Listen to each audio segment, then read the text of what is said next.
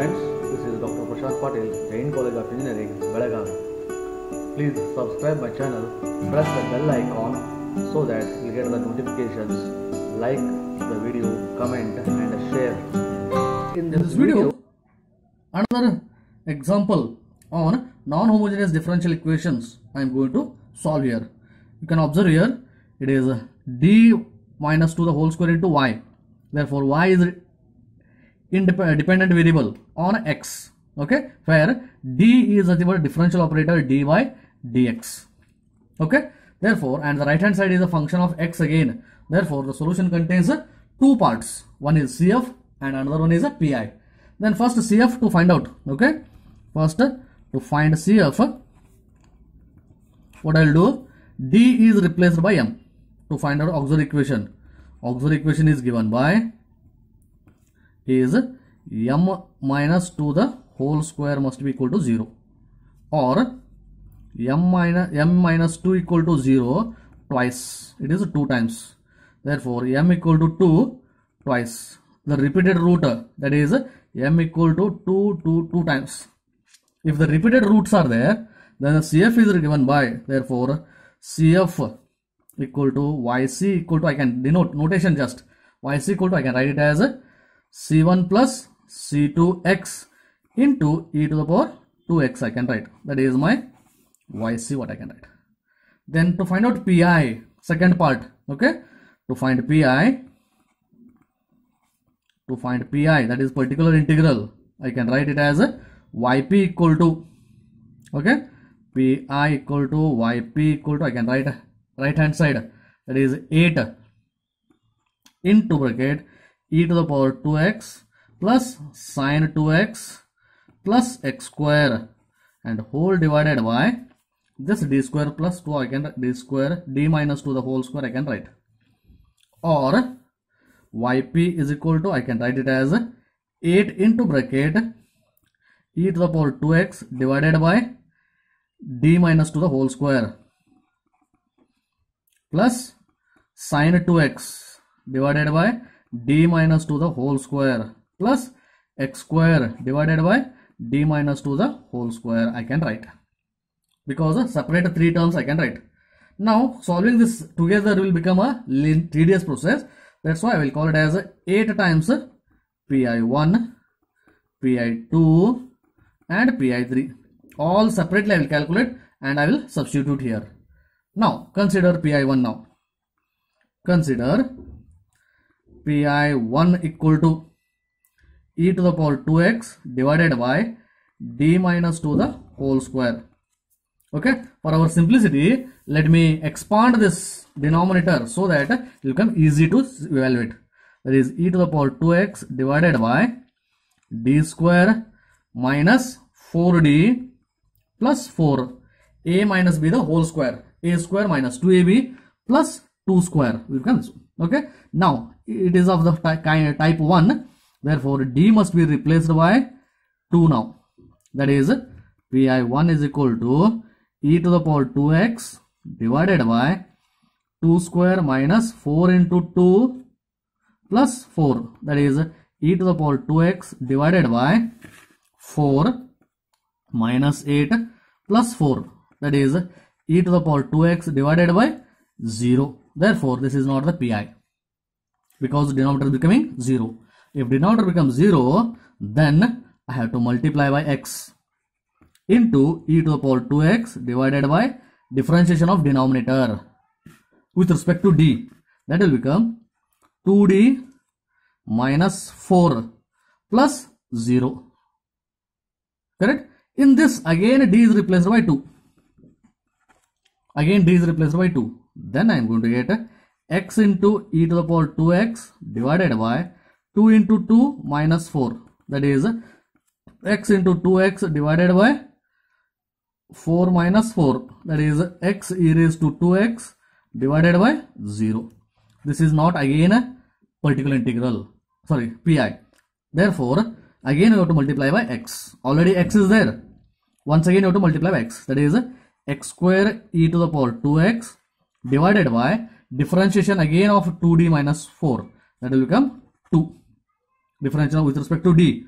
This is 0. Therefore, this is my pi. No, denominator is not becoming 0 now. Therefore, it is a pi1 now. Okay. And you can observe here, you are replacing d by 2. D by 2. Therefore, 2 is one of the root, repeated root in my CF. That's why it becomes 2 times 0. Okay. Same thing, pi2 I will calculate now. pi2 sine 2x divided by d minus 2 the square I will solve now. Now, pi2, consider pi2 as sine 2x divided by d minus 2 the whole square. That I will expand. That is sine 2x divided by d square minus 4d plus 4 I will use. A minus b the whole square. Okay. Whenever sine 2x or cos 2x is there, we are replacing, okay, replace d square by minus 2 square. That is nothing but minus 4. Only d square is replaced by. Therefore, my pi2 will become sine 2x divided by minus 4 into d plus 4. There is nothing but 4 cancels. We will remain with sine 2x divided by minus 4d. Minus 4 plus 4 cancels, only minus 4d will remain. But 1 by d, no plus term is there. Therefore, I can take it as integration. That is minus 1 by 4 times integration of sine 2x dx. That is minus 1 by 4 times integration of sine 2x will become minus cos 2x divided by 2. Correct? 1 by d is nothing but integration, because d is okay, as d is equal to d by dx, 1 by d is nothing but integration. This thing we have to use. Okay, integration with respect to x. Therefore, my pi2 is nothing but pi2, I am getting it as minus of minus plus cos 2x divided by 8 is my pi2. Okay. Similarly, pi3 I have to calculate. What is my pi3? Consider pi3 equal to x square divided by this. X square divided by d minus 2 the whole square. Again, I will expand this. X square divided by d square minus 4d plus 4. As the numerator is containing polynomial, to find out its pi, I have to actual division method I have to do. Okay, this thing I will explain here. And the denominator we would write in the ascending powers of d, and numerator would write in the descending powers of x. Therefore, it is nothing but 4 minus 4d plus d square is actually divided by x square. Okay, now what I have to multiply to 4 to get x square? That is my quotient. I want to eliminate x square. So what I have to multiply to 4? I will calculate here by the side. I will start from here. 4 into something k must be equal to x square. Therefore, k is nothing but x square divided by 4. I have to multiply by x square by 4 to get x square here. Okay, therefore I will multiply x square by 4. Then that x square by 4 should be multiplied to whole this term.